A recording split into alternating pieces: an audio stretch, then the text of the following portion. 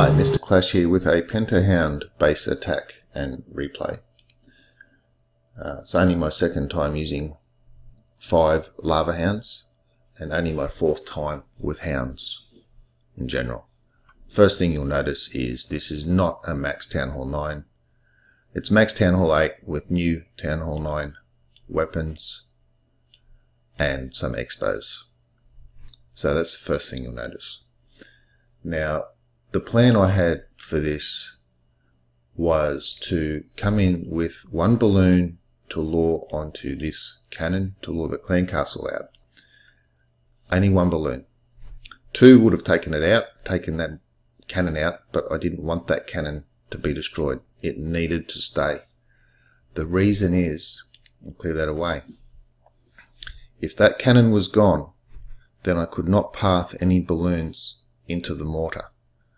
And the reason I knew that is if you draw a line between the defenses that would be left,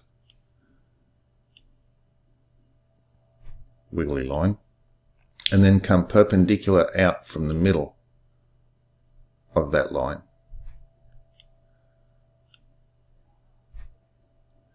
then the only way to get anything to that mortar would be to drop it within this triangle here. And as you can see, that was not possible. Anything dropped on that side of the line would path to the archer. So the cannon had to stay for part of my plan.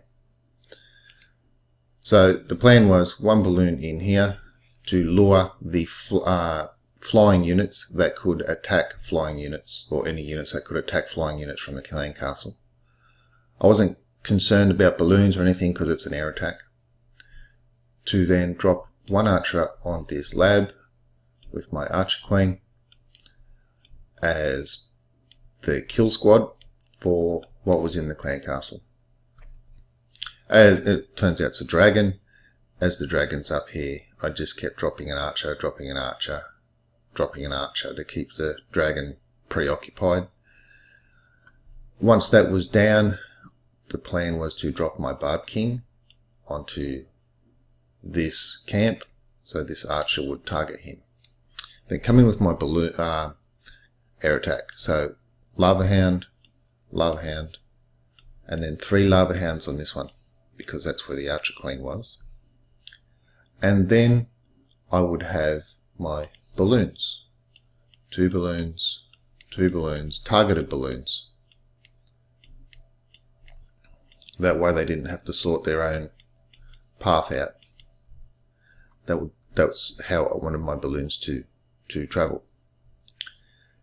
They would then be raged. Well, I would put a rage smack bang on the air defenses. Any pups would rage up, and I just felt that was the right place to put them. And as that progressed, the pups would take out the queen, and as it progressed I saved some balloons for the back end just in case. That was the plan. I figured all the Teslas would be here in the middle.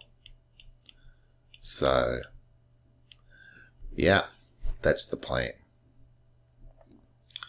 The size of my heroes didn't really matter because they're not involved in taking out the base, and they were really only for the kill squad or clean up. So level 5 archer queen with the ability with the royal cloak to help take out the clan castle and the king under rage would be enough to take out the clan troops. So they didn't need to be level 20 or level 30 or anything like that. So let me clear this off and we'll have a look how that attack went.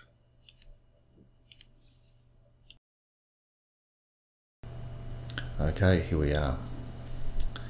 So the balloon is down, going in for the lure, and the archers will start opening fire on that balloon. There they go. And the dragon's out. So I've just dropped the archer up the top onto the lab. So it's a bit of a prolonged lure and kill process, but it was the safest place for me to do it. That fit with my plan. So once the dragon gets up there and I drop the archer queen, I keep dropping archers down to keep the dragon from targeting onto the queen. Now I did have one more archer left that I thought no need, but after one breath from the dragon I thought no, I better activate her ability. So now the lava hounds are coming in from the bottom, 2 on the left and 3 on the right, followed by the surgical balloons, 2, 2, 2, 2 and 2, all the way around. And then at that point I think I dropped my Barb King, but I didn't. The rage spells go down and I'm watching the balloons, everything seems to be covered okay. The Teslas pop, the Queen's chasing lava hounds, and the other rage spells go down, and now it's about time to bring in the back end balloons. Now I've thought I did drop the Barb King, but I dropped him on the army camp and I got the red little thing on the screen that says you can't put him there, but I'd ignored that. I didn't know what it was, I wasn't paying attention. I was just too busy to get my rage spells down.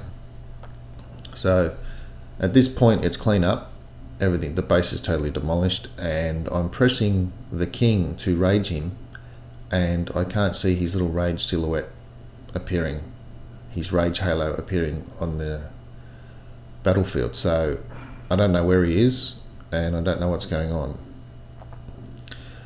So I've got plenty of minions though, so I'm not too really worried about it.